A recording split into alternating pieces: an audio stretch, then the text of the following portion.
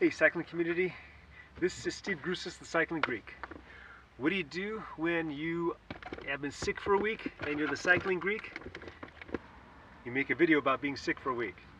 It is a week since my last race and 2 weeks to go before the race I want to do well in, and I get sick. So what am I going to do?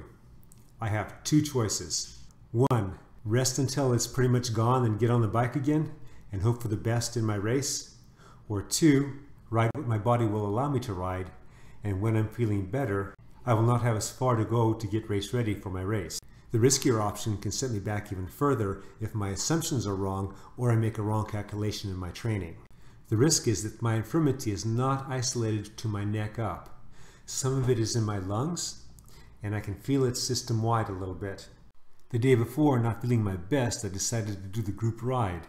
It had its usual fast start, where I quickly realized something was wrong. I lasted 5.5 miles before I got dropped. I took an easy ride back in. Now what you're seeing is the next day. I climbed very comfortably for about 12 miles and then I rode back.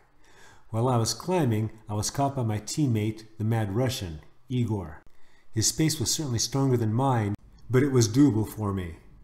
After a while, I just started running out of energy, since a lot of my energy was going to fighting my infirmity. I just told Igor that I was running out of gas. I'm glad it came out, but my energies have gone to recovering from being sick, still recovering from being sick, but it's been a good ride. I can go a little faster, and I've been out here 111 non-stop. Okay, time to turn around and go home. So this is my 4th day of riding, and you know, I almost forgot a bottle, but I had a spare bottle there. Got my hammer bottle. Rather than sit on my butt for a week and then wait for this to be over, I decided to do just easy riding, whatever my body can take, so that when I do feel better, assuming I don't overdo it, that I will not have lost that much. So far, it's working. At least I think it's working. I'm feeling a little better every day. I'm going riding almost every day. I shouldn't say almost every day. This is the 4th time, actually the 5th time in a week. So far, so good. Can't always do that. Nothing wrong with testing yourself. Okay, gotta get changed.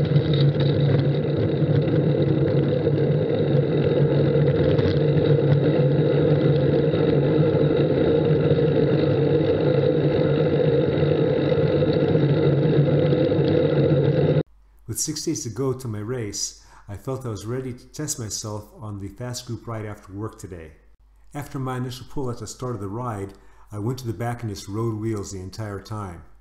Once we got up to speed, the pack kept it between 26 and 31 the entire time.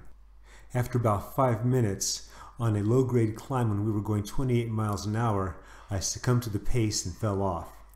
I was pleased though with what I was able to accomplish and felt I was ready for the next step. The next step being the fast group ride 2 days later, where I would not just sit in but play an active role. That Thursday ride went well for me. On Saturday, I did an easy 1-hour endurance ride, and Sunday, I went to the races. I did 2 crits that day. On the first crit, with 4 laps to go, I attacked on a small climb. I bridged up to a solo Chase, whom I dropped on that same climb on the next lap. I just about bridged up to the 2-man breakaway, but we were caught with less than 2 laps to go, so I dialed back. The next crit was much faster. I stayed with the pack and was never in trouble. It was a good day for me. As you can see, how I dealt with my being sick 2 weeks before my race worked out for me. A large part of that is because I'm in tune with my body and I know what I can and can't do. It doesn't always work out that way, but it did this time. I hope you found this entertaining and informative. Remember, comment, like, subscribe. The Cycling Greek.